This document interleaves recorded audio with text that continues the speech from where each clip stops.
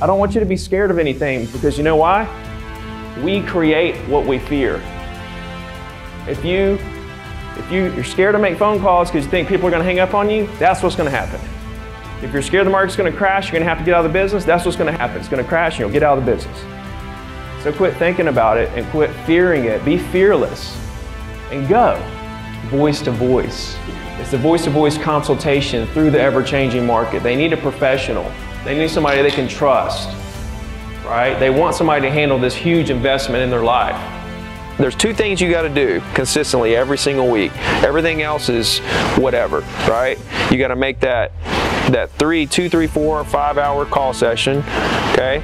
And you got to do your weekly email. Cool. You don't have a choice. Okay. You have to do something that you can be consistent with. Yeah, I got you. I get what you're saying. Right? Next time you talk to your mom, brother, best friend, you know, long lost friend from college that you feel so comfortable with, you'll tell them anything. I want you to take a mental snapshot of that moment in time and just pay attention to how comfortable they are with you, how comfortable you are with them. And really take note of that conversation. That's key.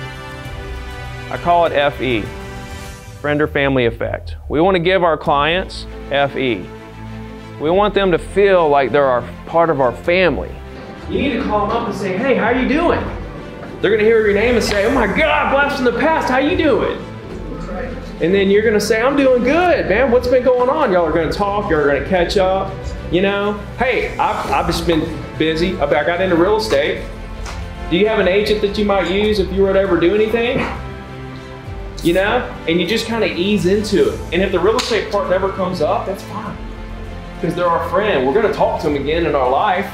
See, that's another thing. Everybody's trying to get everything done on the very first call or the very first email or the very first, you know, post on Facebook. We're going to do this every day. So we don't have to do everything right then. We don't even have to talk about real estate in the first conversation. I'm going to treat them like family. And in 3 years, when the market rebounds and these properties are worth more, my clients are going to sell the foreclosure property and buy another property and refer all their friends and family to me. And if you quit chasing deals, then the people in your market that you want to do business with will love you. Thank you guys so much. The thing about me is I'll never quit. I've been coaching now for almost a little over 2 years, but I'll be here for 22 years. Because when I start something, I just don't stop. My thing has always been, I want to outwork everyone. I feel like if I outwork them, then I will beat them. You guys motivate me to get up at 4:30 every morning. You guys. You motivated me to become the first completely free real estate coach with over 20,000 members, and I'm just sharing what I do in my business.